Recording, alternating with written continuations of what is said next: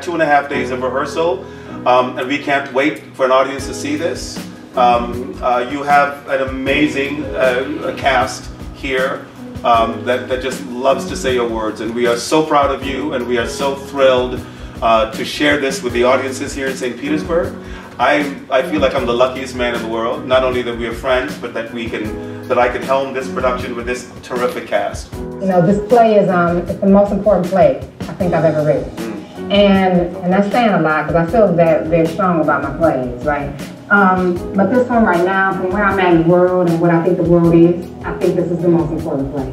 And I want to say, it requires a lot out of you, and I'm aware of that. And so I just want to give you all permission to be very open and vulnerable.